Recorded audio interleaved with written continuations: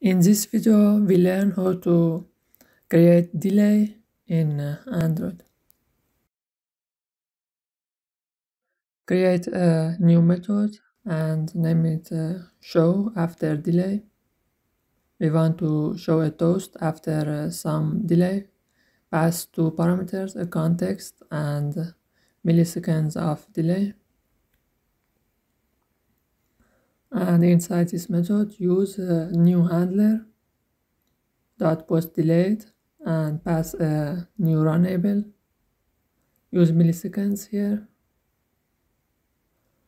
And inside the run method, we just show a toast. This toast will show after milliseconds delay.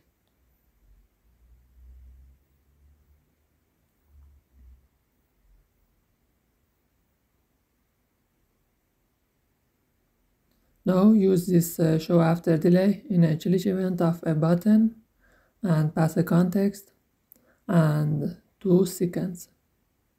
Now run the app by clicking on this button. A toast will be shown after 2 seconds. Thank you for watching.